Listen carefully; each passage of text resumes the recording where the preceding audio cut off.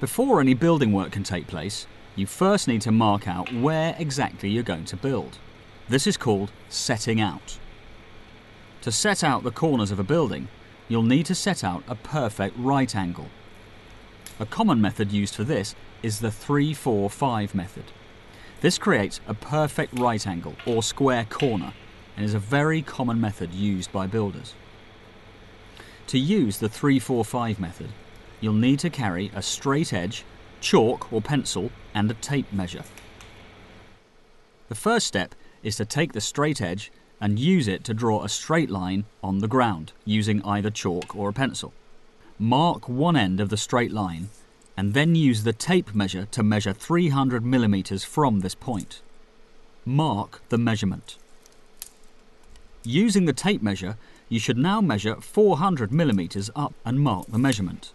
The next step is to move the tape measure to the point where you marked 300 millimeters on the horizontal line. Now angle the tape towards the vertical line. Measure 500 millimeters. This should strike at the 400 millimeter point that you marked earlier.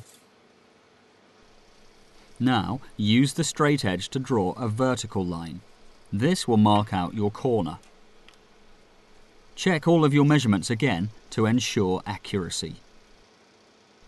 The two lines will now give a perfect right angle or square corner.